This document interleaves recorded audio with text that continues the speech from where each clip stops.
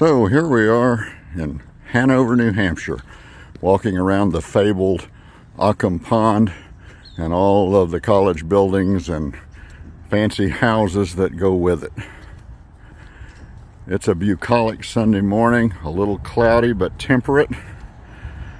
And what better time for a walk in what is described as a quiet college town. Of course, from the cars zooming by, you can see that that's not altogether true. That brand is potentially false. I'm going to zoom in a little bit so that it's not all sidewalk. Here's a place called Dick's House.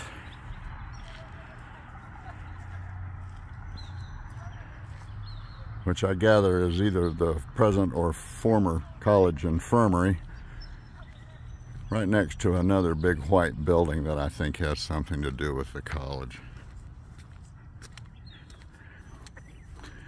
On the other side of the road,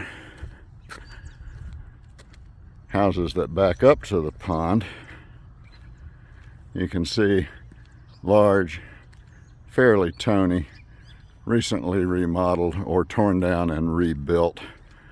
Most of the old classic architecture has been either ruined or radically changed. So, whatever, time marches on.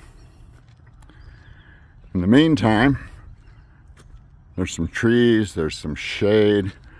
Up ahead we've got some flowering crab trees, which you can see there in the near distance, in front of another Tony house that used to be brick. Now it's brick that's been painted for reasons surpassing understanding.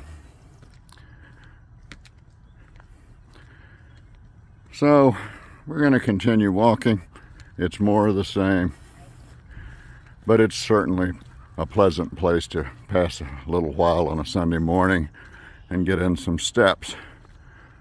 Here's another pretty upscale home with a nice tree in the front and about 4-car garage in the back. So as you can imagine, this is not the area where the cynical traveler lives. This is where college professors, doctors, investment bankers, and others of that ilk have their second homes.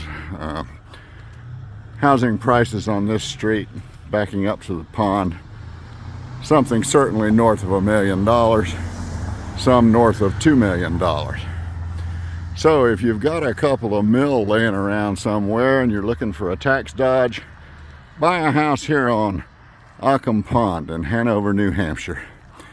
And if you decide that this looks like a lovely place to come and visit and take a walk, I think that would be great, but just don't do it for the next 30 minutes until I leave.